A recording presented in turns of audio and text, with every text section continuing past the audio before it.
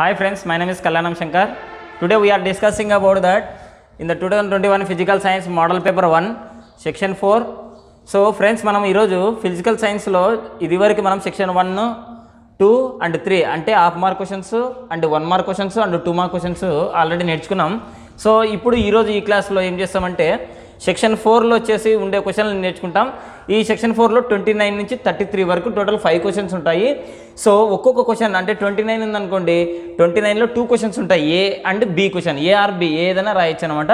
So ఆ ఛాయిస్ని కూడా నేను ఈరోజు ఎక్స్ప్లెయిన్ చేస్తాను. సో ఈ సెక్షన్ 4లో వచ్చేసి మనకి 4 మార్క్ క్వశ్చన్లు ఉంటాయి, టోటల్ 5 క్వశ్చన్స్, 5 4 20 మార్క్స్ ఉంటాయి అనమాట. సో దాంట్లో 29th క్వశ్చన్లో ఏ క్వశ్చన్ అంటే మనకి పేపర్లో పబ్లిక్ ఎగ్జామ్లో పేపర్లు వచ్చేసి మనకి 29th అని ఇచ్చేసి 2 క్వశ్చన్లు మాత్రమే ఇస్తాడు, ఏ బి అని పెట్టాడు అనమాట. సో ఫర్ ఎగ్జాంపుల్ 29 ఉంటుంది, 29 నెంబర్ రాసి ఇక్కడ ఒక క్వశ్చన్ అంటాడు ఆర్, మరి ఇక్కడ ఒక క్వశ్చన్ రాసేస్తాడు అనమాట. సో ఈ విధంగా క్వశ్చన్ అనేది ఉంటుంది, ఏ అండ్ బి అనేది ఏమి ఉండదు. మీకు అర్థం కావడం కోసము నేను ఇక్కడ 29 ఏ అండ్ బి అని చెప్తా ఉన్నాను. సో ఫస్ట్ ఇక్కడ 29th క్వశ్చన్ అబ్జర్వ్ చేసినట్టయితే, how do you correct the I defect myopia. So myopia డిఫెక్ట్ని ఎలా కరెక్ట్ చేస్తాము అని అంటున్నాడు అనమాట. సో ఐ డిఫెక్ట్, సో ఇది వచ్చేసి ఫిజిక్స్ నుంచి తీసుకున్నటువంటి క్వశ్చన్. ఈ ఫిజిక్స్ టాపిక్లలో అంటే ఈ టోటల్ కూడా మనకి 6 యూనిట్స్ ఉన్నాయి ఫిజిక్స్ మీద.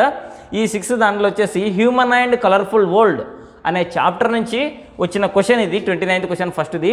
How do you correct the I defect myopia. So ఇక్కడ ఈ మయోపియా గురించి అబ్జర్వ్ చేసినట్టయితే మనకి ఎక్స్పెషల్లీ హెల్తీ హ్యూమన్ ఐలో వచ్చేసి ఫోకల్ లెంత్ 2.5 సెంటీమీటర్ ఉంటుందన్నమాట. సో దానికంటే తక్కువ ఉన్న ఐ డిఫెక్ట్ ఉంటుంది, ఎక్కువ ఉన్నా కూడా ఐ డిఫెక్ట్ అనేది ఉంటుంది. సో తక్కువ ఉంటే ఐ డిఫెక్ట్ ఏమంటాము, ఎక్కువ ఉంటే ఐ డిఫెక్ట్ ఏమంటాం అంటే especially the I defects are classified into 3 types. 3 టైప్స్గా మనము డిఫైన్ చేసుకున్నాం. అంటే దాంట్లో వచ్చేసి ఫస్ట్ది myopia, hypermetropia and press బయోపియా. So ఈ మయోపియా అంటే ఏంటిదంటే దగ్గరుండే ఆబ్జెక్ట్ని చూస్తారు కానీ దూరంగా ఉండే ఆబ్జెక్ట్ని చూడలేరు. దగ్గరగా ఉండేటివి కనపడతాయి కాబట్టే నియర్ సైట్నెస్ అని అంటాం, కనబడ్డాన్ని సైట్నెస్ అని అంటాము. సో దగ్గర ఉండే ఆబ్జెక్ట్ని చూస్తారు, దూరంగా ఉండే ఆబ్జెక్ట్ని చూడలేరు. వీళ్ళని ఐ డిఫెక్ట్ వచ్చేసి మయోపియా అని అంటారు, లేదంటే నియర్ సైట్నెస్ అని కూడా అంటారు. సెకండ్ వన్ వచ్చేసి ఇక్కడ మయోపియా ఇచ్చాడు, కొన్ని క్వశ్చన్ పేపర్ మారింది అనుకోండి హైపర్మెట్రోపియా అయినా ఇవ్వచ్చు అనమాట. సో హైపర్మెట్రోపియా అంటే ఏంటంటే వీళ్ళకి వచ్చేసి గ్రేటర్ దెన్ 2.5 సెంటీమీటర్, అంటే 2.5 సెంటీమీటర్ కంటే ఎక్కువ ఉంటుంది. అంటే ఇమేజ్ అనేది రెటీనా మీద కాకుండా రెటీనా బయట పోయి పడుతుంది అనమాట. ఇది వచ్చేసి వీళ్ళకి దగ్గర ఉండే ఆబ్జెక్టులు కనపడవు, దూరంగా ఉండే ఆబ్జెక్టులు అనేది కనపడతాయి. నెక్స్ట్ థర్డ్ వన్ వచ్చేసి ప్రెస్ బయోపియా. వీళ్ళకి దగ్గరగా అండ్ దూరంగా ఉండే ఆబ్జెక్ట్ అనేది క్లియర్గా కనపడవు, ఎందుకంటే వాళ్ళకి సిలరీ మజిల్స్ అనేటివి యాక్టివ్గా ఉండవు. So myopia, hypermetropia, press బయోపియా. మయోపియాకి ఇంకో నేమ్ ఏంటంటే నియర్ సైట్నెస్, హైపర్మెట్రోపియాకి ఇంకో నేమ్ ఏంటంటే ఫార్ సైట్నెస్, ప్రెస్ బయోపియా అని అది సింగిల్ నేమ్, దానికి వేరే నేమ్ లేదు. సో ఇప్పుడు మనం ఈరోజు ఈ క్లాసులలో మయోపియా గురించి తెలుసుకుంటాం. ఇక్కడ చూద్దాం, ఫస్ట్ పాయింట్, సెకండ్ పాయింట్, ఇంకా పాయింట్స్ ఉన్నాయి, దానిని కూడా రాసి ఎక్స్ప్లెయిన్ చేస్తాను. ఫస్ట్ పాయింట్ చూసినట్టయితే, some people can not see objects. కొంతమంది కొన్ని ఆబ్జెక్ట్ని చూడలేరంట అట్ లాంగ్ డిస్టెన్సెస్, అంటే లాంగ్ డిస్టెన్స్లో ఉండే ఆబ్జెక్ట్లని కొంతమంది పర్సన్స్ అనేది చూడలేరు. Some peoples can not see objects at long distances, long డిస్టెన్స్లో ఉండే ఆబ్జెక్ట్ని చూడలేరు. బట్ కానీ can see near by objects clearly, దగ్గరగా ఉండే ఆబ్జెక్ట్ని బాగా క్లియర్గా చూస్తారు, దూరంగా ఉండే ఆబ్జెక్ట్ని క్లియర్గా చూడలేరు. So this type of defect, అంటే దగ్గరగా ఉండేటివి కనపడతాయి, దూరంగా ఉండేటివి కనపడవు. సో ఈ టైప్ ఆఫ్ డిఫెక్ట్ని ఏమంటామంటే, this type of defect in vision, I defect vision is called myopia or near సైట్నెస్. This vision defect అంటే ఈ విజన్ డిఫెక్ట్ అంటే దగ్గరగా ఉండేటివి చూస్తారు, దూరంగా ఉండేటివి చూడలేరు అనమాట. ఈ విజన్ డిఫెక్ట్ని ఏమంటామనంటే మయోపియా ఆర్ నియర్ సైట్నెస్ అని అంటాము. సో దాంట్లో మనకి ఇక్కడ చూద్దాం ఒకసారి, ఇది మయోపియా,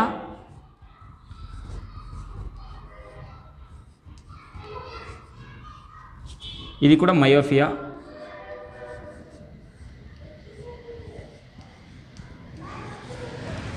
ఇక్కడ చూద్దాము healthy human I. Healthy human ఐలో వచ్చేసి రేస్ అనేటివి ఇన్ఫినిటీని వచ్చినా లేదంటే ఒక పాయింట్ నుంచి వచ్చినప్పటికీ వీళ్ళకి ఆ ఇమేజ్ అనేది ఎక్కడ ఫామ్ అవుతుంది, ఇదంతా కూడా ఇది రెటీనా. మనకి హ్యూమన్ అండ్ కలర్ఫుల్ వరల్డ్ చాప్టర్లో ఈ చాప్టర్ గురించి నేను కొన్ని వీడియోస్ కూడా చేశాను, అక్కడ చూసి మళ్ళీ ఇక్కడ విన్నట్టయితే ఈజీగా అర్థమవుతుంది. లేదంటే మీరు టెక్స్ట్ బుక్ చదివి కూడా మన ఈ క్లాస్ని విన్నట్టయితే కూడా ఈ క్వశ్చన్ అనేది మనకి ఈజీగా అర్థమవుతుంది. సో ఏమవుతుందంటే ఇక్కడ ఐలెన్స్ అనేది ఉంటుంది, ఈ ఐలెన్స్ నుంచి రేస్ అనేటివి ఏమవుతాయంటే కన్వర్జ్ అవుతాయి. కన్వర్జ్ అవుతూ ఈ రేస్ అనేటివి ఇలా ట్రావెల్ చేస్తూ ఎగ్జాక్ట్గా రెటీనా మీద పోయి పడుతుంది అనమాట. సో ఇక్కడ ఐ అనే ఇమేజ్ అనేది ఫామ్ అవుతుంది. So F is equal to 2.5 centimetre. అంటే వీళ్ళకి లెన్స్ నుంచి రెటీనాకి ఉండే డిస్టెన్స్ ఎంత ఉంటుందంటే 2.5 సెంటీమీటర్. అంటే హెల్తీ హ్యూమన్ ఐ కాబట్టి వాళ్ళకి ఎటువంటి ఐ డిఫెక్ట్ అనేది ఉండదు. ఏదైనా ఆబ్జెక్ట్ క్లియర్గా చూస్తారనమాట. దగ్గర ఉండే ఆబ్జెక్ట్ని బాగా క్లియర్గా చూస్తారు, దూరంగా ఉండే ఆబ్జెక్ట్ను కూడా బాగా క్లియర్గా చూడగలరు. అండ్ అయితే next F is less than 2.5 centimetre. ఇది ఇక్కడ వచ్చేసి మయోఫియా డిఫెక్ట్ అనమాట. ఈ మయోఫియా డిఫెక్ట్ మీద సేమ్ యాజ్ ఇట్ ఈస్గా ఒక సమ్ పొజిషన్ ఆబ్జెక్ట్ అనేది ఇన్ఫినిటీలో ఉంటుంది. సో లెన్స్ స్ట్రైక్ చేసిన తర్వాత రెటీనా మీద పోయి పడాలి హెల్తీ హ్యూమన్ ఐలో. కానీ మయోఫియా పర్సన్కి ఏమవుతుందంటే రెటీనా 2.5 సెంటీమీటర్ ఉంటే అంతకంటే ముందుగానే పడుతుందన్నమాట. సో అప్పుడు ఏమవుతుందంటే రెటీనా మీద పడవలసిన ఇమేజ్ ఏమవుతుందంటే కొద్దిగా రెటీనా కంటే ముందే పడడం వల్ల ఏమవుతుందంటే వాళ్ళకి దూరంగా ఉండే ఆబ్జెక్టులు అనేటివి క్లియర్గా కనపడవు అని మనకి దీనివల్ల తెలుస్తుంది అనమాట. సో ఒక ఆబ్జెక్ట్ ఉంది, ఈ ఆబ్జెక్ట్ ఇక్కడ ఉంది. సో దీన్ని కొద్దిగా దగ్గర తీసుకొచ్చామనుకోండి, ఇక్కడ ఉండే ఇమేజ్ ఏమవుతుందంటే ఎగ్జాక్ట్గా రెటీనా మీద పడుతుంది. అంటే ఇక్కడ దగ్గర తీసుకొచ్చామనుకోండి, ఈ రెటీనా నుంచి ఈ ఫోకల్ లెంత్ అనేది చేంజ్ అవుతుంది. అంటే ఇక్కడ మనం ఏమర్థం చేసుకుంటామంటే ఈ డయాగ్రామ్లో ఆబ్జెక్ట్ అనేది దగ్గరగా తీసుకొచ్చినప్పుడు ఈజీగా కనపడుతుంది, దూరంగా తీసుకొని పోయినట్టయితే కనుక కనపడదు. For example if the person is set in to the class at last బెంచ్లో ఒక టీచర్ ఉన్నాడు, ఇట్లా బోర్డు మీద క్లాస్ చెప్తా ఉన్నారు. ఆ లాస్ట్ బెంచ్లో కూర్చున్న పర్సన్కి ఏమవుతుందంటే బోర్డు మీద ఉండే లెటర్స్ క్లియర్గా లేవు. అప్పుడు ఏమవుతుంది, ఆ పర్సన్ వచ్చేసి ఒక 3 లేదంటే 2 బెంచెస్ని దాటేసి ముందుకు వచ్చి కూర్చుంటాడు. అప్పుడు క్లియర్గా కనపడుతుంది.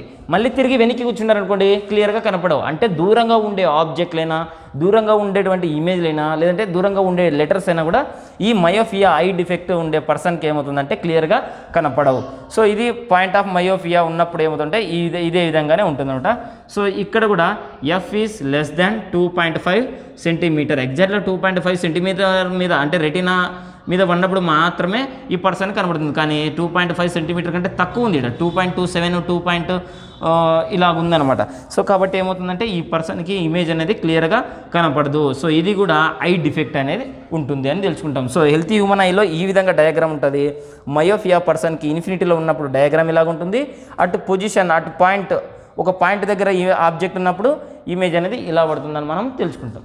నెక్స్ట్ పాయింట్ వచ్చేసి myopia is corrected by using a concave lens of focal length equal to the distance of the far point f from the eye. అంటే ఏంటంటే myopia is corrected by using a concave lens. అంటే myopia అనే డిఫెక్ట్ని correction చేయడం కోసం మనం ఏ లెన్స్ని use చేస్తామంట, concave lens. దీన్ని use చేయడం వల్ల ఏమవుతుందంట, concave lens of focal length equal to the distance of the far point. అప్పుడు ఏమవుతుందంట ఫోకల్ లెంత్ అనేది ఎఫ్ ఈజ్ ఈక్వల్ టు 2.5 సెంటీమీటర్కి ఈక్వల్గా ఉంటుంది. ఫస్ట్ డిఫెక్ట్ ఉన్నప్పుడు F is equal to less than 2.5 centimetre ఉంటుంది first కేసులో.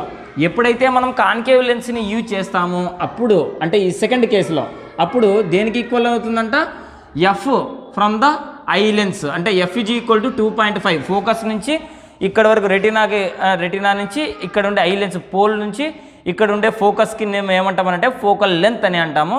సో క్యాపిటల్ ఎఫ్ అనేది ఇక్కడ ఉంటుంది అని అనుకోవచ్చు, లేదంటే ఇక్కడ ఉన్న లెన్స్ నుంచి ఇక్కడ ఉండే రెటీనాకి distance F is equal to 2.5 centimetre అని అనుకోవచ్చు. మళ్ళీ ఇంకోసారి చదువుతా చూడండి. Myopia is corrected by using a concave lens. మయోఫియాని correction చేయడం కోసం కాన్కేవ్ లెన్స్ని యూజ్ చేస్తాము.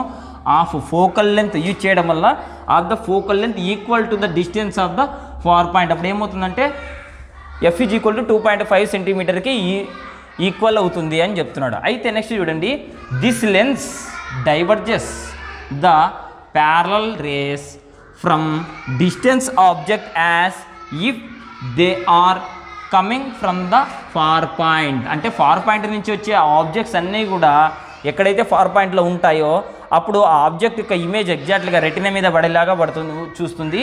ఎప్పుడు మనం డైవర్జింగ్ లెన్స్ని యూజ్ చేసినప్పుడు అప్పుడు రేస్ ఏమవుతాయంటే డైవర్జ్ అవుతాయంట. ఇది చూడండి, కరెక్షన్ చూసినట్టయితే ఇక్కడ మనం ఏం లెన్స్ యూజ్ చేసినాం, ఫస్ట్లో ఐ డిఫెక్ట్ ఉండే డయాగ్రామ్స్ చూసుకున్నాము. ఇప్పుడు ఇక్కడ కాన్కేవ్ లెన్స్, ఇది యారో మార్క్ కాదు, నేను ఊకనే ఉండే లెన్స్ పేరు చేసిన బై కాన్కేవ్ లెన్స్ లేదంటే కాన్కేవ్ లెన్స్ అని కూడా అనుకుంటాము. ఈ కాన్కేవ్ లెన్స్ని యూజ్ చేయడం వల్ల ఏమవుతుందంట రేస్ అనేది ఏమవుతుంది, this lens diverges the parallel race. ఇప్పుడు ఈ రేస్ ఇలా పోతాయి, ఇలా పోయే దానిని ఏమవుతుందంటే డైవర్ట్ చేస్తుంది, దూరంగా వేస్తుంది. ఫస్ట్ రే డయాగ్రామ్ని ఒకసారి అబ్జర్వ్ చేసినట్టయితే ఏవైనా రేస్ అనేటివి ఇవి రేసు, ఇది మనం తీసుకున్న లెన్స్ వచ్చేసి బై కాన్కేవ్ లెన్స్ అనమాట. రేస్ అనేటివి ఈ డైరెక్షన్లో ఇలా మూవ్ అయినప్పుడు ప్యారలల్గా చెప్పాడు కదా, డైవర్ట్ చేస్తే ప్యారల్ రేస్. అప్పుడు ఏమవుతుందంటే ఇక్కడ ఫోకస్ అనేది ఉంటుంది.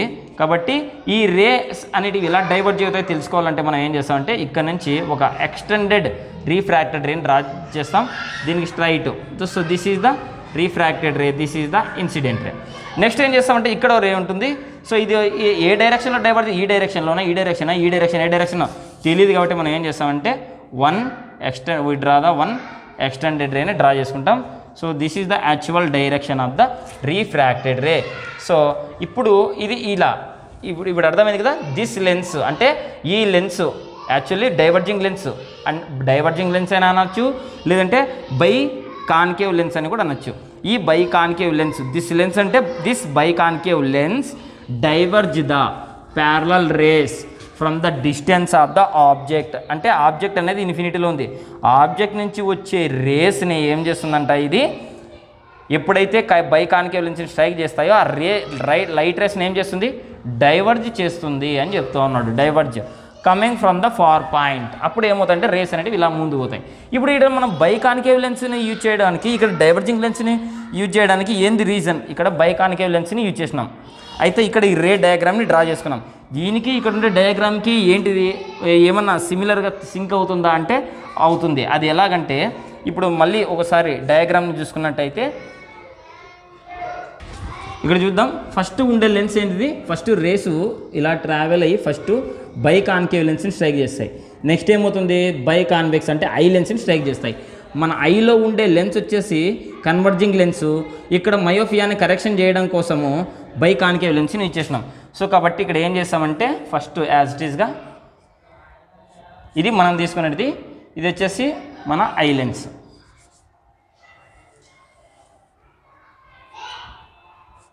This is the eye lens.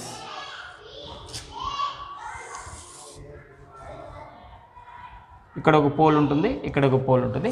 So the race from infinity. ఇక్కడ తీసుకున్న రే వచ్చేసి మనకి డైవర్జింగ్ లెన్స్ లేదంటే బై కాన్కేవ్ లెన్స్. ఇక్కడ తీసుకున్నది బై కాన్వెక్స్ లెన్స్ ఏదైతే కన్వర్జింగ్ లెన్స్ అని అంటాము. రేస్ ఇలా ట్రావెల్ అవుతాయి.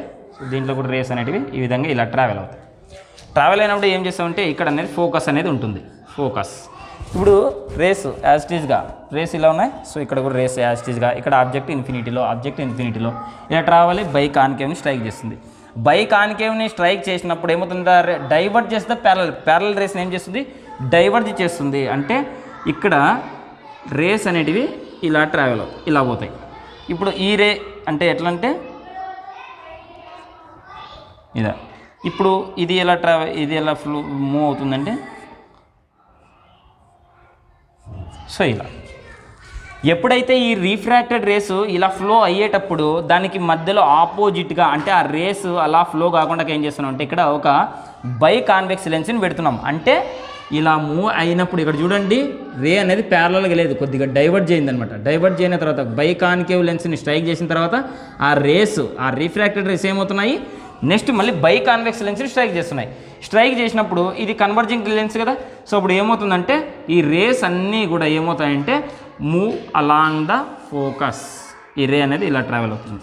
అప్పుడు ఏమవుతుందంటే ఈ రే అనేది ఇలా ట్రావెల్ అవుతుంది.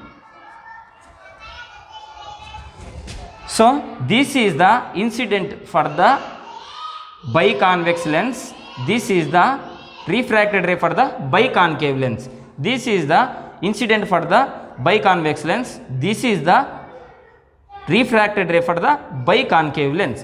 సో ఈ విధంగా ఏమవుతుందంటే యాక్చువల్లీ రేస్ అనేటివి ఈ డైరెక్షన్లో వచ్చినప్పుడు అంటే ఐ డిఫెక్ట్ ఎలా ఉంటుంది వీళ్ళకంటే యాక్చువల్లీ రేస్ అనేటివి ఇక్కడ వచ్చి పడ్డాయి అనుకోండి, రేస్ అనేటివి ఇలా ట్రావెల్ అయ్యి ఇలా స్ట్రైక్ చేసుకున్నప్పుడు ఇమేజ్ అనేది ఇక్కడే ఫామ్ అవుతుంది, ఇక్కడ ఫామ్ అవుతుంది. అదే రేస్ అనేది కొద్దిగా దూరంగా పోయిన అనుకోండి ఫార్ పాయింట్ అంటే ఫోకస్ అనేది ఏమవుతుంది, చేంజ్ అయిపోతుంది అని చెప్తున్నాడు. So when the incident ray is strike the by concave lens, after that it is form a two refracted rays. That refracted rays are incident for the biconvex lens. After that biconvex lens is formed a two refracted rays. These are passing through along the focus. So ఇక్కడ అనేది ఇప్పుడు diagram observe చేసినట్టయితే these rays are from the infinity. This is the biconcave lens. అంటే ఈ lens ఇక్కడ I ముందు తీసుకున్నటువంటి lens. ఇక్కడ తీసుకున్న లెన్స్ ఏంటంటే మన ఐలో ఉండే లెన్స్. ఇది మనం ఎక్స్ట్రా తీసుకునేది ఐలో ఉండేది. సో రెండు, ఒకటి కాన్కేవ్ ఇంకొక కాన్వెక్స్ని రెండు పక్కన పక్కన పెట్టేసి ఒక ఈ ప్యారలల్ ఇన్సిడెంట్ రేస్ని పాస్ చేస్తే డయాగ్రామ్ ఎలా ఉంటుందంటే ఇలా ఉంటుంది. అందుకనే ఈ పాయింట్లో పడాల్సిన కన్వర్జ్ కావాల్సినటువంటి రిఫ్రాక్టెడ్ రేస్ ఏమవుతాయి, కొద్దిగా దూరంగా పోయి రెటినా మీద పడుతుంది. ఈ విధంగా మనము డయాగ్రామ్ని కన్వర్ట్ చేసుకుంటాము. This is the correction for the myopia. Okay friends, next point చూసినట్టయితే finally the eye lens form A clear image at the retina. ఫైనల్గా ఏమవుతుందంటే మనకి ఇందాక డయాగ్రామ్ చూసుకున్నాం కదా, డయాగ్రామ్లో ఫైనల్గా ఏమవుతుందంటే ఇమేజ్ అనేది ఏమవుతుందంటే రెటీనా మీద పడుతుంది. అయితే ఇక్కడ చూస్తే హియర్ ఆబ్జెక్ట్ డిస్టెన్స్ అంటే మనము ఇక్కడ తీసుకున్నటువంటి ఒక డయాగ్రామ్ను అబ్జర్వ్ చేసుకున్నట్టయితే, సో ఇక్కడ చూడండి,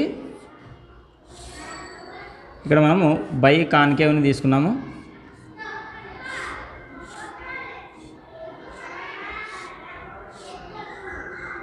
so object is at infinity. ఇక్కడ నుంచి ఇక్కడ వరకు ఎఫ్ ఈజ్ ఈక్వల్ టు డీగా, ఇక్కడ వి ఇమేజ్ అనేది ఎక్కడ ఫామ్ అవుతుందంటే డి దగ్గర ఫామ్ అవుతుంది.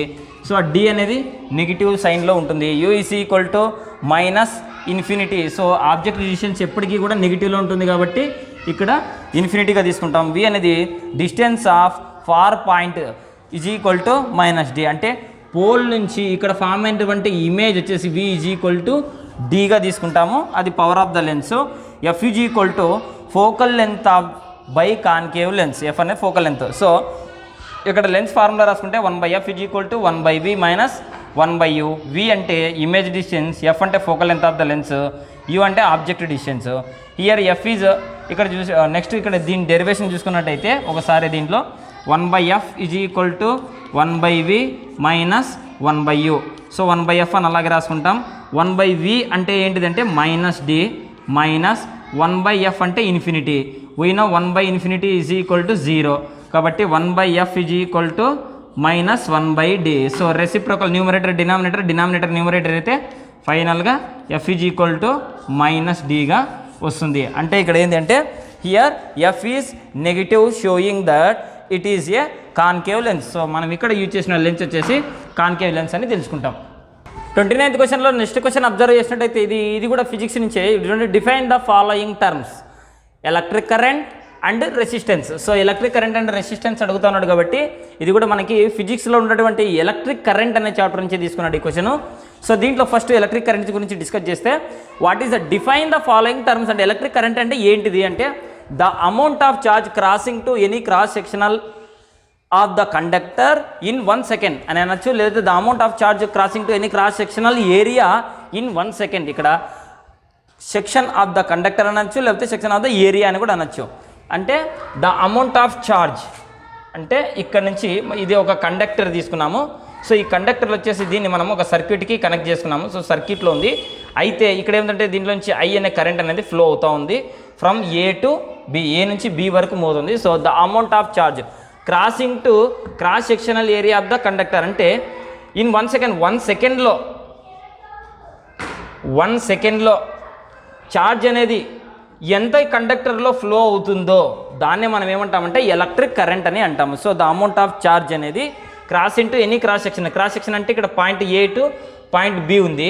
ఫర్ ఎగ్జాంపుల్ 1 సెకండ్లో పాయింట్ ఏ నుంచి చార్జ్ అనేది క్యూ అనే చార్జ్ అనేది పాయింట్ ఏ నుంచి పాయింట్ బి వరకు రీచ్ అయితే దాన్ని ఏమంటాం మనము ఎలక్ట్రిక్ కరెంట్ అని అంటాము. సో ఈ ఎలక్ట్రిక్ కరెంట్ ఫార్ములా వచ్చేసి electric current is equal to electric charge by time interval అని అనొచ్చు, లేకపోతే I is equal to Q by tea అని అనొచ్చు, లేదంటే కన్నా 1 ampere is equal to 1 క్యూలింబ్ for 1 second, 1 క్యూలింబ్ by 1 second అని కూడా అనుకోవచ్చు. So this is the electric current.